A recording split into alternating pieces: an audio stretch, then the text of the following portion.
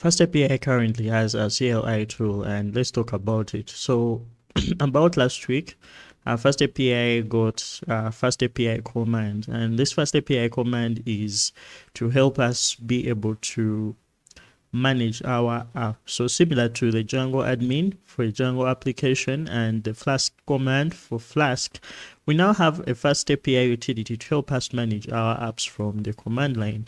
I haven't been one to just jump onto the bandwagon and explore what that does, but today I was curious and I decided to find out what it actually does.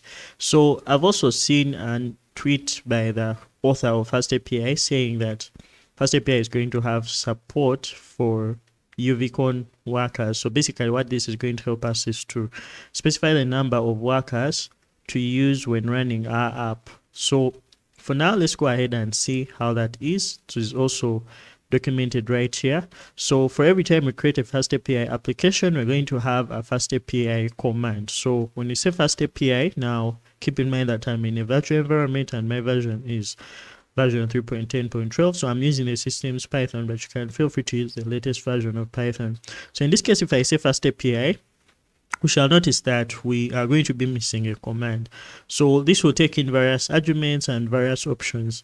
Now what I'll do is to provide FastAPI --help, and this will go ahead and try to print out the usage of the FastAPI command. So FastAPI-CLI is a command line app for FastAPI, and it helps us to manage our FastAPI projects, run apps, and so on.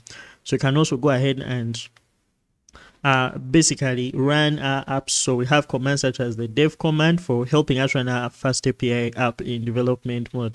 So if you want things like reloading your server when you make changes, this is the command you're going to run. We also have the FastAPI run command, and this is one that's going to help us to run our app in production mode.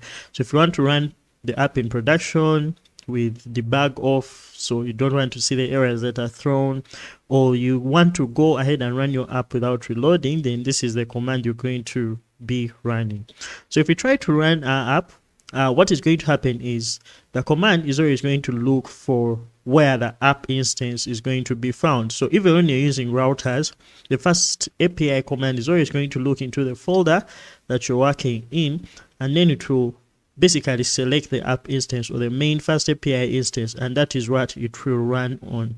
So if we go ahead and say FastAPI, so I'm going to put that to the left, and then I say FastAPI dev, this is going to go ahead and run our FastAPI server, and it will go ahead and print this nice terminal application right here, or print some output or log some output to our terminal, just like you see right here. So for now, we're seeing that it's going to use the path main.py, as main.py is the only Python module we have in there. Then it will resolve the path to main.py, search for the package file structure for directories with init.py. So it will look through each folder that we have within our app. So it's going to come to that file that has our app instance, which is main.py, and then it will get the app instance. Then basing on that is what it will use UVCon to run our app in this same module that we created our app instance. So remember, we use a command such as UVCon main app. So when we say FastAPI run, it's going to go ahead and use that command in the background to run our app. Another thing is it's going to show us the URL or path on which our API has been served. So in this case, we are going to see that our app is going to be found on localhost 8000. It's going to show us the API docs, which are found on the /docs endpoint or the /docs route. Then we can also see the command for helping us run the app in production, which is FastAPI run.